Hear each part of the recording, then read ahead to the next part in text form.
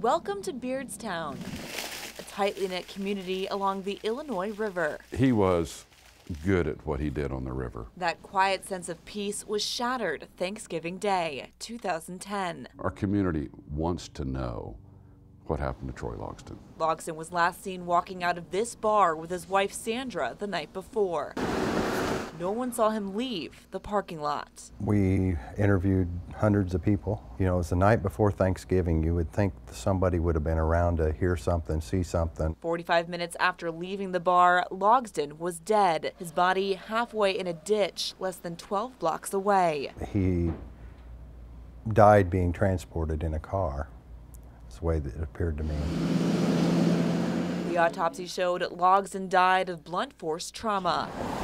Police say his death wasn't natural and wasn't an accident either. He was murdered. I believe what the coroner's jury ruled was very true. I mean, that's what evidence we have. We want to go forward with. We want to give the state's attorney enough evidence to prosecute a homicide case.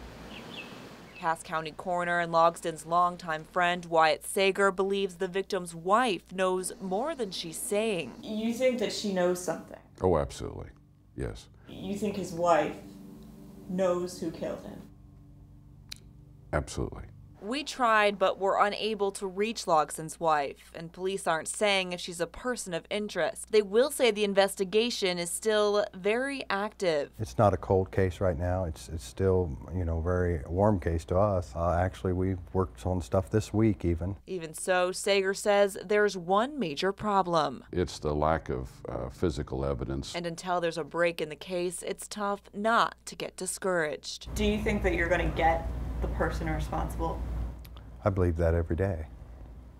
I mean, you know, Troy was a good friend of mine, and you know, I don't go to sleep at night ever without thinking we're going to end up with a conclusion to this case. I think if I could tell Troy one thing, I would just tell him I was really sorry.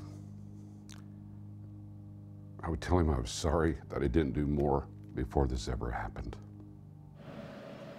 In Beardstown, Kimberly Howard, ABC News Channel 20.